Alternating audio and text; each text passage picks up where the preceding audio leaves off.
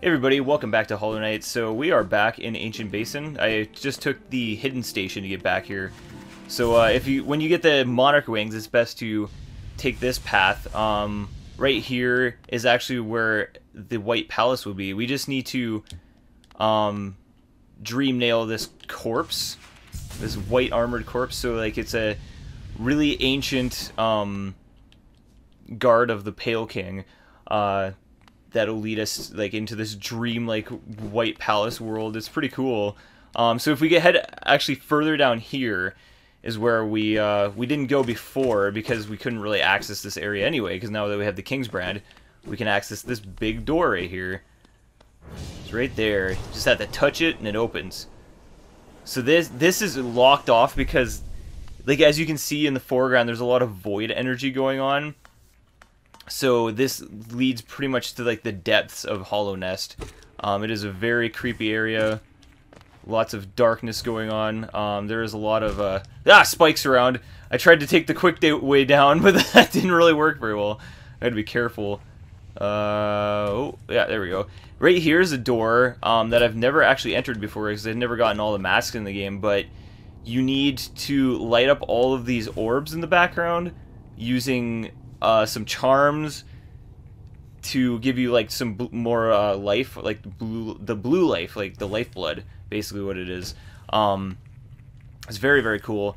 There's another power-up we could get down here, but I unfortunately haven't got the first part of it, like in this left door here. If we have the Abyss Shriek. Oh yeah, we are in the Abyss. So look at all these corpses down here. Like there's a mask of one of my fallen brethren down here. A lot of corpses everywhere. There's a lot of these things. Lots of shades. These things will infinitely spawn down here, and they do 2 damage to you if they hit you. So they're very, very deadly. But we just have to head to the right here. We're gonna have to face a lot more of those things further on down here too. It's gonna get really crazy and creepy. Like this is, yeah, look at that. This thing terrified the shit out of me because this also played. I was also playing this at like 3 in the morning, and these things were coming out of the ground, and I was like, what the actual hell? Like, they're creepy as fuck, man. Like, this pretty much tells you that what we're doing is not very good. Like, we're basically taking this energy, like this really just dark energy, and using it to face off against this very beautiful being known as the Radiance. Oh god, there's so many of these things. We gotta move. We gotta move. It's best just to like try and avoid these things because they just infinitely spawn, and when there's lots of them, oh boy, it's really, really crazy. You just want to get to the lighthouse. You can kill them on your way here though. But just activate the switch and it lights up this lighthouse here. Because if we don't take this top path, we can't actually go to the right, so they won't spawn anymore because the light is in here, thankfully, which is good because there's lots of them. I died a lot in this section the first time, but if you try to bypass this water right here, it won't let you because there will be a lot of those things in the dark water. I guess it's just basically the void. It's like this gross, man. But yeah, it won't let you pass it because they'll obviously block your way off, so it's pretty shitty. Is there something up here? Oh, there is. I forgot about that. Oh, right. There's a little secret there because that is the shade, like one of the barriers I was talking about, we need the Shade Cloak for. I think you have to take this top path. I don't think it really matters. Oh, yeah, it does because, yeah, we can't get past that thing without it. But there's like this bug just in this gross energy. And we're just basically getting, yeah, like we're just absorbing this freaking dark water. So yeah, all of our cool power-ups become like something else. So when we use this, we can just like go through things now. The Arcane Egg's really good. Those things sell for like 1,500 geos, so you want to pick that up. We'll try to head up here. So yeah, there's like a little period. So like when I use this, you'll see like that energy and it'll go back into me and then I'll flash for like a second. That basically shows you when you can use it again. There is a power-up for this called the Sharp Shadow. I don't remember this door. An imprint of Abyss given form. Oh, okay, right. Oh, right, because it's just like another journal entry that we need. But there is one called the Sharp Shadow. Like when you dash, because you can dash through like bosses as long as like when you end up on the other side you aren't in whole form. In shade instead of shade form, it like lets you do damage as you dash through things. It's really, really cool, and is required for 112% anyway. So, but yeah, now we have that. We can go like a lot of different places, which is crazy. But this is even the worst of it. Like there's, like I said, there's still like another section that leads even further down where we need the Void Soul, which will give us access to the true ending of the game, and we need that to form with the King Soul. So it's gonna be crazy, man. But now that we have this, it's gonna be nice to be able to dodge through enemies that we want to avoid as much as possible. And I don't think there's a way to make it faster for this to regenerate or not, but there's a really cool climb out of this area where we're shrouded in darkness too, like when we get the Void Soul. That shows us a little bit more story segment. We'll get to see the Hollow Knight in his original form before he's like all transformed by the infection. Oh god, okay, that was a bad idea. I think this is kind of useless to break because like most of it just falls like all the way down here. Well, I guess we got some of it. I should probably use all this geos to buy stuff because I have a lot. 4,000 doesn't seem like a lot, but it's a lot to lose because it takes a while to farm in this game. There are some enemies that drop like 40 when you kill them and stuff, but we could probably use it to upgrade our nail and stuff as well. Oh god, gotta be careful of those guys. Yeah, like there's even like masks of our fallen vessels, our brethren, I guess, our kin, I don't even know what you want to call them, just everywhere in this place. Probably trying to escape or something, I don't know. But it's crazy to think the king would use this darkness to fight like the Radiance just because he wanted control over Hollow Nest. And then in the end he basically screwed himself. Oh hey, it's Hornet again. She calls me Ghost, I forgot about that. Yeah, I see you face the place of your birth and now drape yourself in the substance of his shadow, yeah. Though our strength is born of a similar source, that part of you, that crucial emptiness, I do not share. Funny then that such darkness gives me hope. Within it I see the chance of change. A difficult journey you would face, but a choice it can create. Prolong our world's stasis or face the heart of its infection. Yeah. The writing in this game is really good. Like, everything is easy to follow, but, like, it's written so well. You know, like, they use some pretty amazing words instead of making, like, the dialogue kind of basic and boring. So, yeah, holy crap. I don't even know where we should go now. Like, we have so many choices. I really should figure that out. Maybe I'll head back to Dirtmouth and buy, like, a few things. We should probably fight, like, one of the powered-up forms of, like, the Lost Kin or something. Like, get some Dream Essence. Because then we can get, like, if we can get 1,000, we can get the Dream Gate, which helps it so we can just set a gate on the ground somewhere, and then when you use the ability again, it'll teleport you back there, so you can, like, see if you want to, like, just quicker access to Dirtmouth, you can just put a gate right here, like, outside here, and then you can be, like, really far away, and, be able to head back here without worrying to find a save station or anything like that. It's a really cool update they did. Ooh, yeah, we got lots of stuff we can buy, like, lots of charms and shit. Let's buy, like, a vessel fragment. Why not? I think I have, yeah, I have one already. I should buy another one too, because then I can get like some extra. Ooh, 900. Ooh, geez, these are expensive. The Lumafire Lantern is just the major thing we needed to get out of the way. So, yay! Now we have another little circle. We can get 2 more of them as well. But he doesn't sell us anymore, so we have to find the rest of them basically. Ooh, if we can buy one more Mass Shard, we can get another upgrade too, or another health upgrade. Yeah, sweet, I got just enough to get that, so that's awesome. Yay! I love how the mask looks. It kind of looks like it was weaved by web or something. Let's see. Let's buy this, the Gathering Swarm, because we need to buy all these charms anyway, so might as well just get it out of the way. There we go.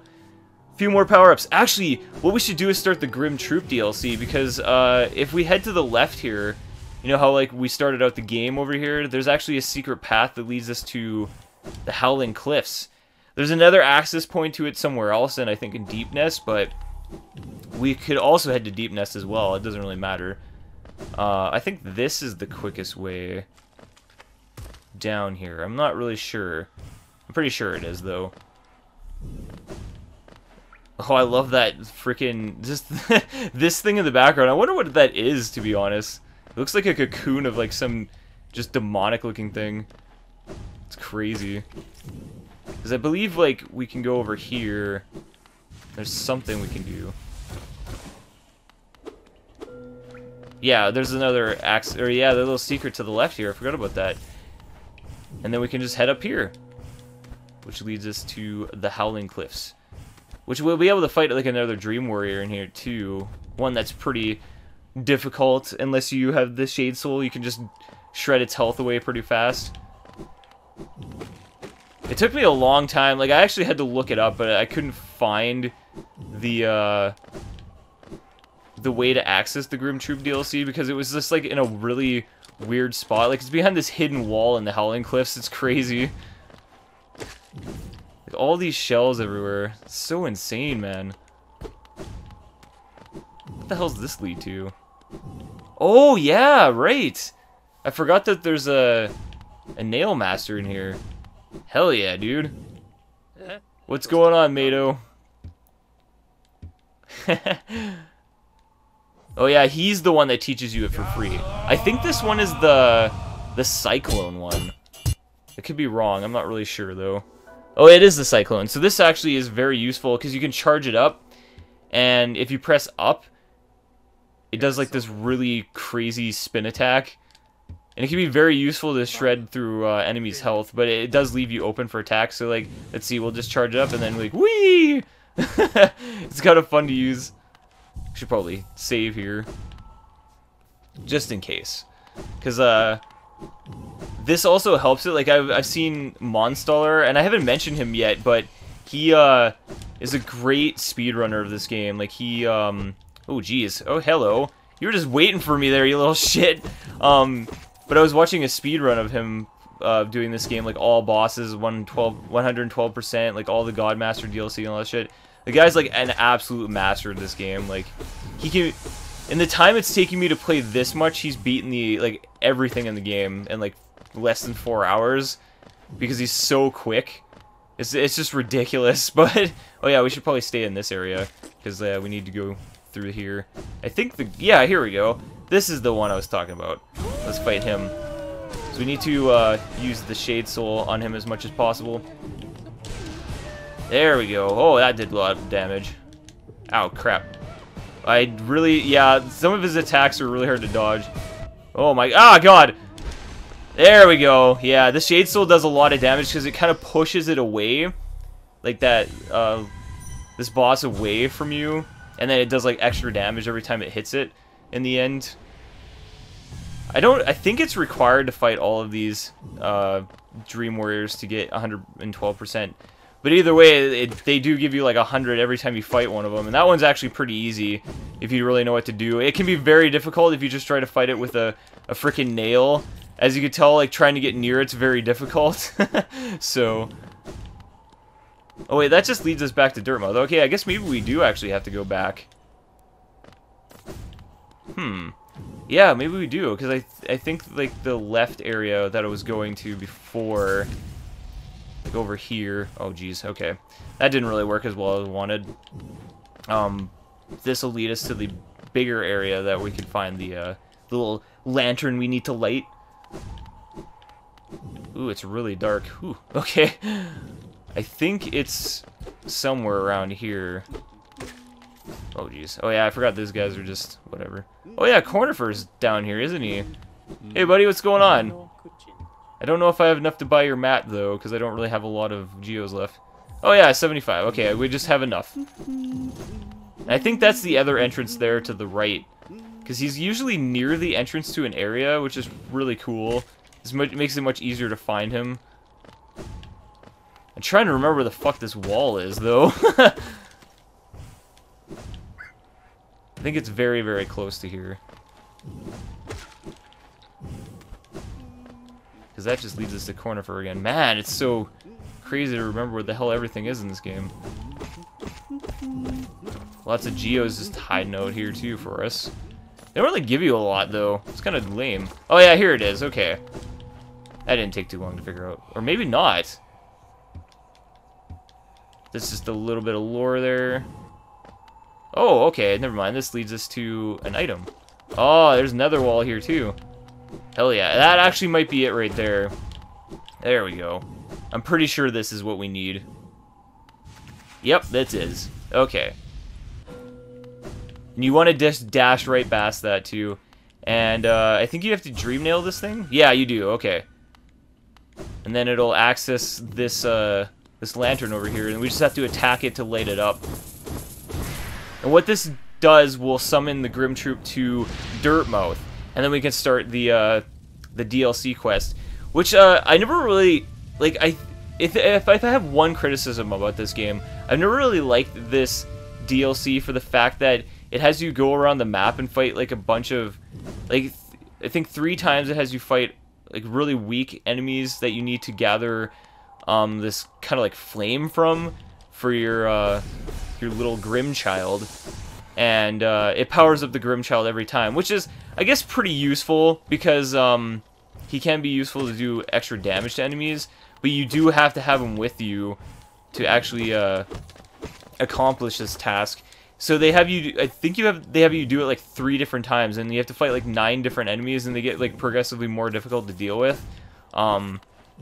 Which is like, it's not really the greatest quest line, but I mean, it works for what it is, I guess.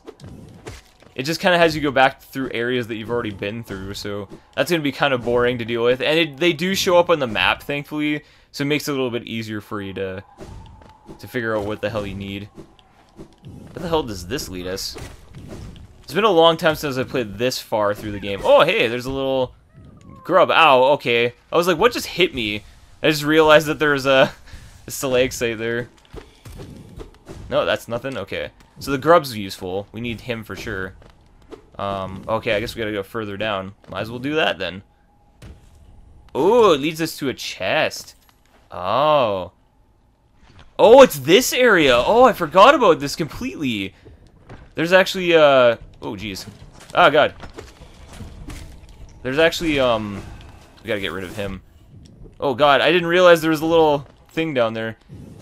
But, it leads us to a charm here called the Balder Shell. This, when you're focusing, it, actually puts a shield around you, which is really it's kind of cool, actually. Oh, he wasn't open, so I couldn't hit him. Ah, jeez. That was close. Ah! God! This isn't even that hard. Oh, Jesus Christ. There we go. Good thing I have the Shade Soul to help me through that. That was embarrassing. Kept getting hit by, like, stupid shit. I think there is something up here, though. Normally I go, here much earlier in the game, but I know that there's really no point because you can't access this area. Yeah, there's, like, a whole other sub-area up here. Jesus, man. Oh, okay, it just leads us back up here. Ah, so that's how, I think that's how I found the Howling Cliffs the first time. But yeah, we got another secret, so that's good. There's like just a few upgrades here. This, I think, is going to lead us back to Dirtmouth, or Green Path eventually too, which is crazy. There's so many like shortcuts in this game, it's insane, dude. Oh my lord, I'm blown away by the amount of dedication they put into this world. Yeah, like, it does lead us back to Green Path. This is where we found, around the same area where we found, Zote, yeah. The little warrior guy we saved the first time. Yeah, we're all the way back in Green Path. There's a lot of different things we can do in here, too. Like, a bunch of, might as well just use that on him. A bunch of, secrets we can find in here too, because I think we can access, oh yeah, if we go to the lake that we were at the first time, Jesus, I gotta figure out a save point though. I don't think this is the best area. No, probably not. I could just heal myself. But yeah, there's where we fought Hornet. If we went left there, I think I did that the one time I fought her. There was like this lake, but now we can go across it. So, and I can also go through more of the. Oh yeah, okay, it leads us back here. I can go through more of the waterways too, because we can get Isma's Tear as well, which will be helpful. I should probably knock this down so I have easier access to here. I don't think I got this grub. No, I didn't. Okay, so I should probably get this grub. Now that this guy's going to be probably pretty easy to deal with. Yeah, there we go. There we go. Hey, grub, what's going on? He's just so happy for freeing him. Aw, cute little things. I really want the plushie of them where they, like, talk and stuff. It's just cute as fuck. I'm going to do a quick save here, and I think we should end the episode here. We made a little bit of progress, so I'm going to keep these episodes short for you guys. But yeah, we'll head through that up area, like just right above us where Hornet was, and we'll head through there to the left, and it'll lead us into a whole new area. I think it leads us to the Queen's Garden, which is a pretty tough area with a new boss called the Trader Lord. And there's a few things we can do in there to get 112% as well. Like we meet the Queen, who looks really cool. She's like kind of like this tree thing, kind of like embedded in the earth. It's really neat. But yeah, thank you guys so much for watching, and I'll see you guys next time. Have a great day as always. Bye bye.